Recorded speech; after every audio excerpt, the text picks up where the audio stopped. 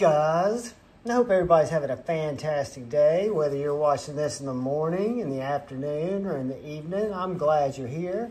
If you're so inclined and you like the content, please hit the subscribe button below and hit the bell icon so you'll be notified when I upload new content and when I go live on my various different live streams. Guys, this is a cool knife that was a surprise to me because I was actually at traditionalpocketknives.com looking at their titanium jig QSP hedgehogs, I think they're called, when I saw this other exclusive. And this is an exclusive only offered by Traditional Pocket Knives, and it's the MW Steelworks Old Crow. This is a small EDC knife with right out a 3-inch blade. We'll take a few measurements here in a second, but it is, for an EDC blade, it is a little chunkier. It has what I consider a thicker, more substantial feeling handle than a lot of the small EDCs that I've been bringing into my collection to try out. In all fairness, I have not been able to carry this as an EDC knife. It came with this nice little pocket dropper slip, but I don't feel quite comfortable dropping it in my pocket, so I'm waiting for Master Joda to get some pocket clips in, and when he does, I'm gonna have him make me a custom sheath. I'll send him the knife. He'll make me a custom sheath that I can then drop into my pocket and use the clip to clip it to the outside of my pants and carry it just like an EDC knife in my left pocket.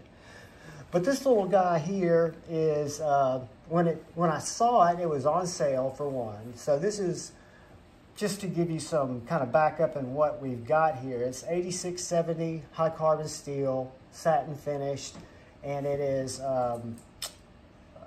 FatCarbon, purple haze, handle material, very thick piece of 8670 there. Again, full Tang construction. And this knife is on sale right now at Traditional Pocket Knives at the time that I'm filming this video. In the FatCarbon, this one, and I think Mars Valley or an Orange Valley, Venus Valley or something, 2 carbon fibers for 128 bucks.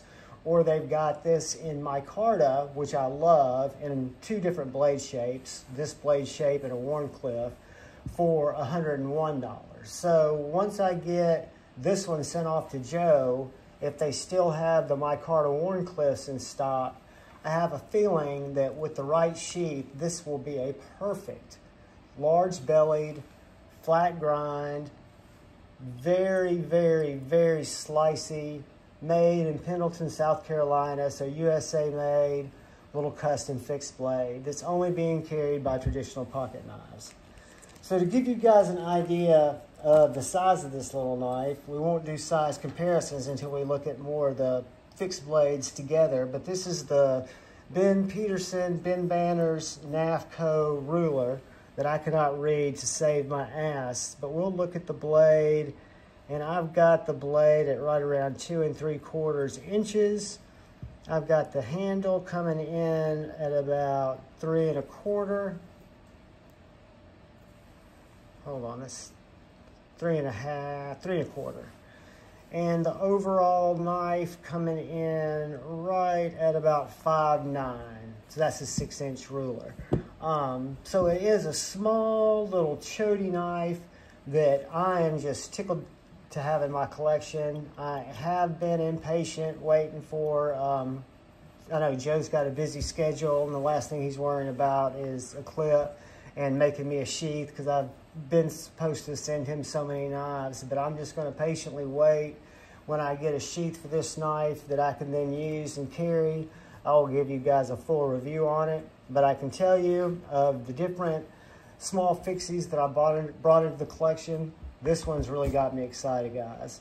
Short overview on that particular knife. Thank you for stopping by. Thank you for watching the video if you made it this long. Thank you for subscribing if you want to subscribe. And please, look out for the guy or gal to your left. Look out for the guy or gal to your right.